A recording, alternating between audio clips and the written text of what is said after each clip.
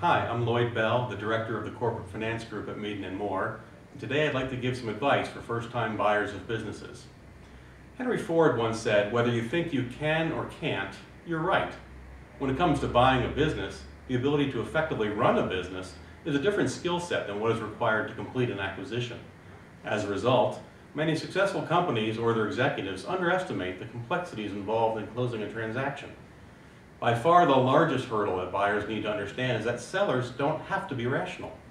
A buyer can develop all sorts of financial models, projecting certain rates of return on various capital structures, but a seller rarely cares.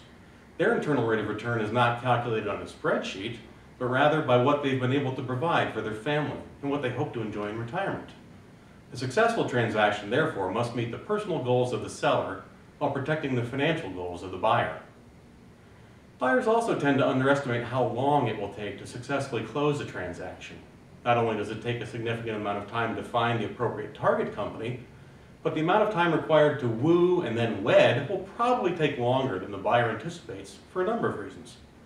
If outside financing is required, the buyer may find that banks are a little more measured in their approach than they had been a few years ago.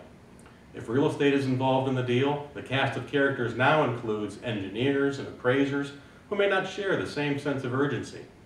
And finally, while the buyer's legal and accounting advisors will be quick to respond, the seller's advisors, who likely will be losing a client as a result of the transaction, may find compelling reasons why this deal just isn't right.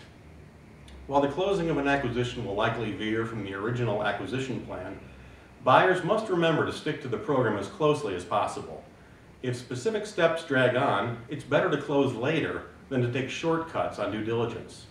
If the economics change, either because of the seller's performance or the capital being made available, the buyer must stop and make sure that they are working to close a deal that still makes sense, not just working to close a deal.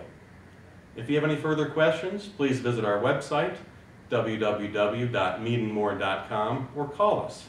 Thank you.